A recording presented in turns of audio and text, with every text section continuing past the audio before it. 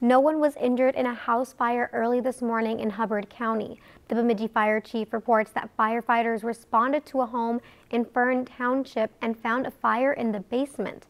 The fire caused moderate damage to the home and its contents. The occupants were able to escape without any injuries.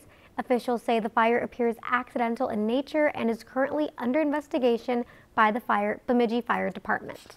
If you enjoyed this segment of Lakeland News, please consider making a tax-deductible contribution to Lakeland PBS.